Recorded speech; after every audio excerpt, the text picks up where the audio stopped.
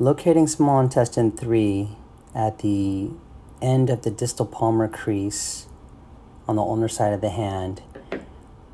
We go between the red and white skin, but what we often don't do is palpate with our fingernail to feel the branch of the ulnar nerve here, which is the dorsal cutaneous branch of the ulnar nerve that goes to the pinky finger, precisely along the small intestine channel. So what I'm doing here is I'm combing with my fingernail in that space between the red and white skin, and I'm trying to trap the nerve against the edge of the fifth metacarpal bone.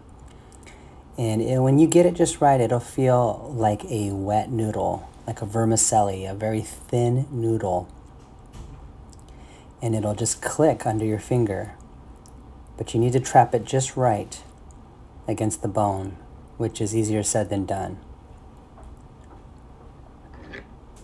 Mark with your fingernail, or here I'm doing it with the instrument, the pointer, where that outer edge of the nerve is located, so that when I insert the needle, I do not insert it directly into the nerve, which can be pretty uncomfortable. You want to angle the needle on the palmar side of the nerve. And if you do this just right, this is relatively painless. Usually dead chi will propagate up or down the small intestine channel. And it usually does this pretty superficially. You could do this with a 1/2-inch needle or a 1-inch needle. Here I'm using a 1.5, just demonstrating that it goes in very easily.